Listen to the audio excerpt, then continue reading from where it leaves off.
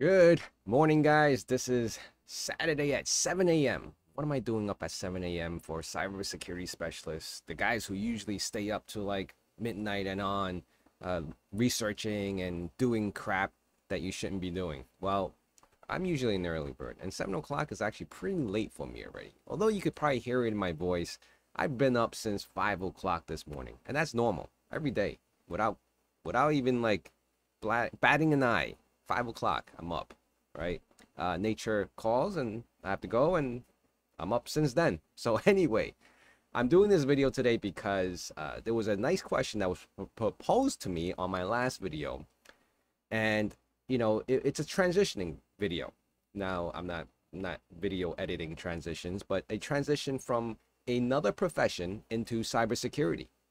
But before I continue, I want to point out that you guys have been amazing, but it would be even more amazing if these non-subscribers just help me click on that subscribe button, because it really helps me out. It really brings me wanting to do more videos and showing you guys that, I have some knowledge up here and I could share that with you guys. And, the more that I see as this channel grows and there's some positive reinforcement and some positive responses to it, then I would love to do more videos answering your questions like I am going to be doing today. So we can see right here, the guys who are actually interested in all the cyber stuff are male, for the most part. All right, we still have 3.9%. Well, at least on my channel. I don't know about other channels. And the age range, which is very young professional, 25 to 34. And you guys are starting your journey into looking for a full-time profession, a job, something, a career, mind you, to, whether it's to fund your investment, portfolio, or your properties, or, you want to grow a family, you want to settle down, you want to buy a house, all these things, right? Everything works together like a chain. You want to find a great job, something that pays in high income, whether you start your own business, maybe even a cybersecurity consulting firm, if you're good enough to do all that. I mean, that even comes with more stress. But so if you haven't done so, let's hit that subscribe button and also that like button, and comment below. Give me some questions. Give me some ideas on what you would like to hear from a channel like this, because there's other channels out there. There's a lot of cybersecurity channels talking about certifications and, landing a six-figure job. But I'm going to come on here and tell you the truth of what I've been experiencing, what I go through, and what I have been going through. It may not relate to everyone, but, it's a sense of what's reality sometimes, because we could all read the news and we could all read the social media posts like, oh, you could land six figures making up to $200,000 for this job. But it doesn't tell you that you have to be on call, or, you're working up to 2, 3 in the morning, and you're dead tired. It could be on the weekend, whatever it is, right? You have to cancel your plans. So anyway, let's go into this video today.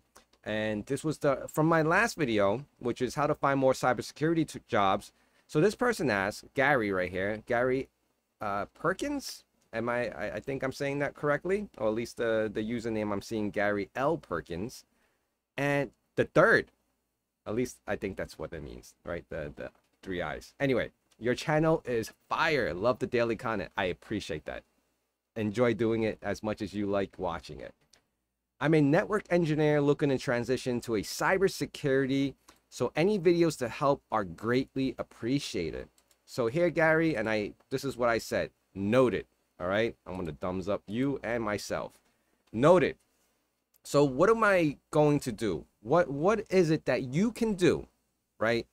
And I'm going to keep this question here a little longer so we can all absorb it while I'm talking about it. So here's one thing I could do, or one thing I would suggest. You're a network engineer, and it almost sounds like you already in a job. You're working somewhere, and whether it's big or small, you have a group of IT individuals. The fact that you're saying you're in network engineer, I'm just trying to absorb what I'm reading from this and what I'm gathering is if you are, and this is what I would do. And the first thing when I first read your question is, this is what I would go to in my organization if there's a security individual or engineer or possibly a CISO or maybe a one-man show, right? If time allows you during your day, I would shadow this person just for a little bit and maybe have a schedule a meeting, or ask them if you're close with them, schedule something with them where you can see something within the organization that they're working on that you're, potentially they would allow you to be a participant in, right? Maybe a Zoom call with a vendor, or maybe a Zoom call with a troubleshooting issue. Ask them, because I mean, if you are already working and you're already an employee and you're a network engineer for the company, I mean, you practically have all the keys in your hands anyway. Like, there's no security risk in that. You're not the HR lady or some accountant wanting to learn more about cybersecurity because you watch Mr. Robot a few times, right? So you have this knowledge of network engineer, which is really crucial in my opinion, because the whole foundation of cybersecurity was built on networking, right? Before all this cybersecurity stuff, if you go all the way back to the late 90s and early 2000s, I mean, we can go further back, but I mean, we were just talking about computers. We were just talking about internet. There was no security. My first, like, decade of computers didn't have any antivirus. If I got hit with a virus, or at least I thought whatever was a virus, or you wouldn't have known what was a virus then. You just knew that, oh, shoot, I got this whole bunch of ads popping up on my desktop. What the hell is it? Right? Did I click on something? And then you kind of learn as you went on, right? A little sidetracking. But point is, you have a great knowledge in the background of the foundation of what cybersecurity became to where it is now, right? All this internet stuff, all these routers, switches, computers, desktops, servers, all those components became what it is now, right? Websites, active, APIs, and a whole bunch of, like, dynamics.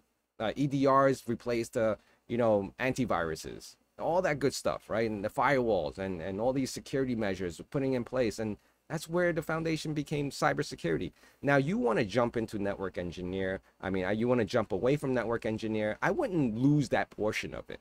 If you're a network engineer right now, or whether you have your, like, CCNA, that track from Cisco offers security, right? They all focus on cybersecurity now. Not one vendor has not jumped on that bandwagon for that marketing concept to promote all of that now. Cisco being one of them. And I'm gonna see if I can actually find something from Cisco.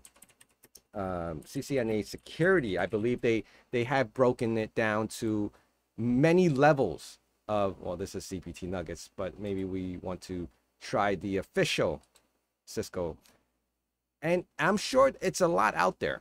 When during the time when I got my Cisco certification, security was like a add-on after the fact, but now they're implementing it to every level of the certification track.